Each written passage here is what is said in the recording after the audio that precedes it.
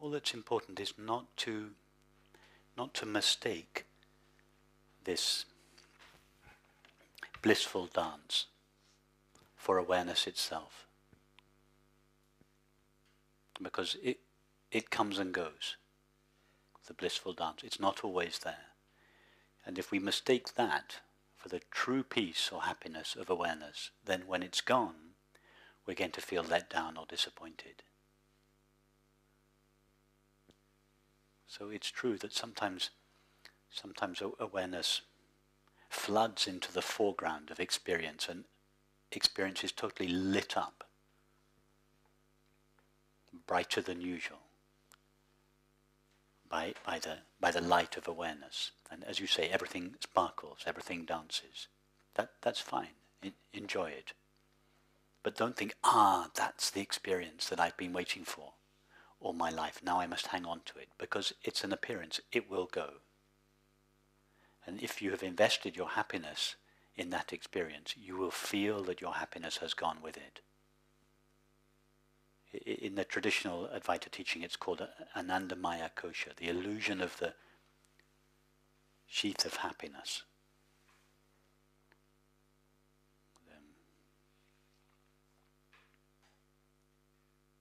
So it's fine. While it's present, just totally enjoy it.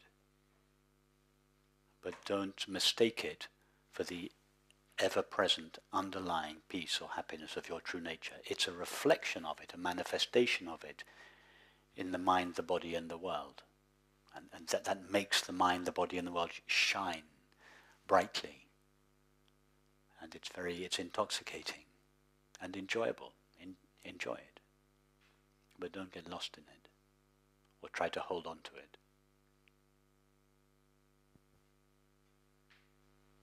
Thank you.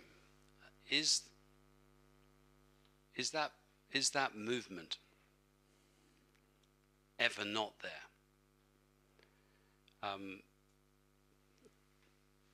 That's another point of this for me, because at my most still times,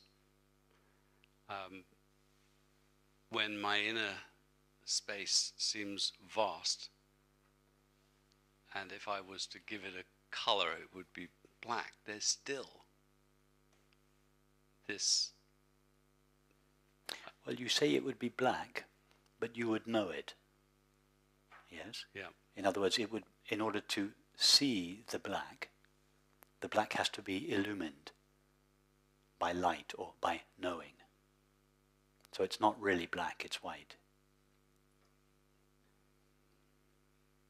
Because if you didn't, in order to claim it as black, you must see it.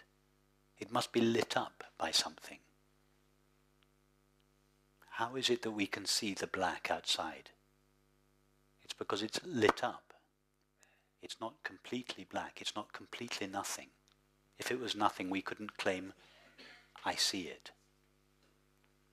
So even that apparent nothingness is lit up by the light of awareness. But it may be at the best times that it's that light that brings with it joy. And in a way, my question is, if that's the light of awareness, then it's always there. Yes. Yes, but it's not always there. That joy is not always there, bubbling in the foreground of experience.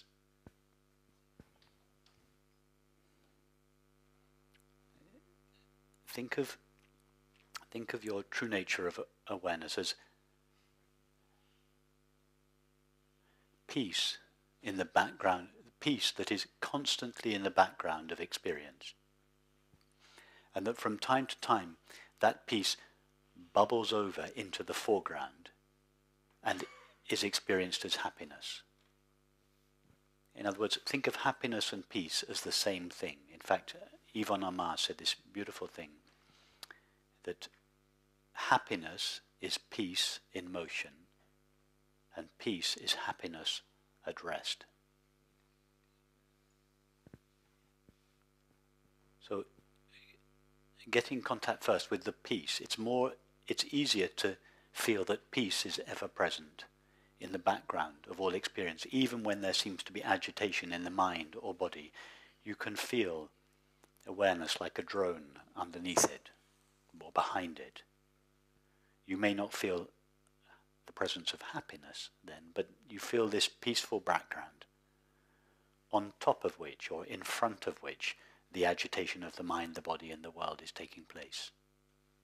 And then from time to time this peace comes out of the background, and it's like it floods the foreground of experience. That is the overflowing, that is the bubbling up of joy in the mind, the body, and the world.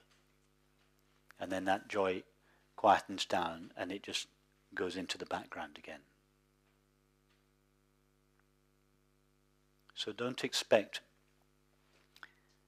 a happy state always to be present, a happy state of mind. The mind is from time to time struck with this happiness, and then a happy state of mind is present. But even when that happy state of mind comes to an end, all that's happened is that the happiness has just relaxed and is now present as peace in the background.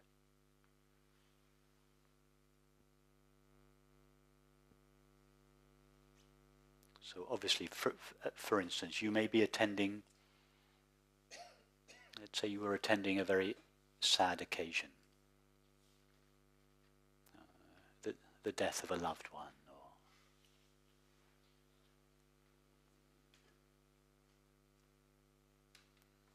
it's unlikely on such an occasion that joy and happiness is going to be overflowing in the foreground of your experience.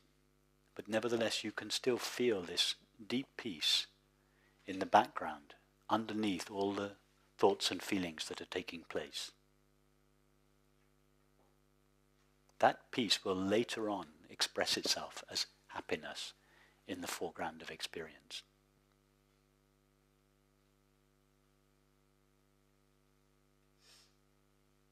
So when I speak of happiness, I'm not speaking about a colourful state of the mind or the body.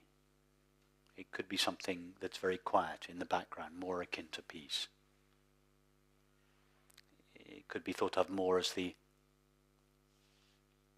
absence of problems, the absence of desire.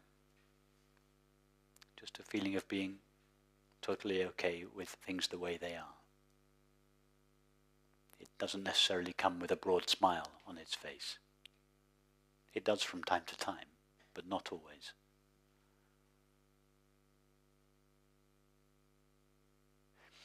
Am I responding to your question, or is there something that I'm missing? No, it's great. Yeah, okay. Thank you.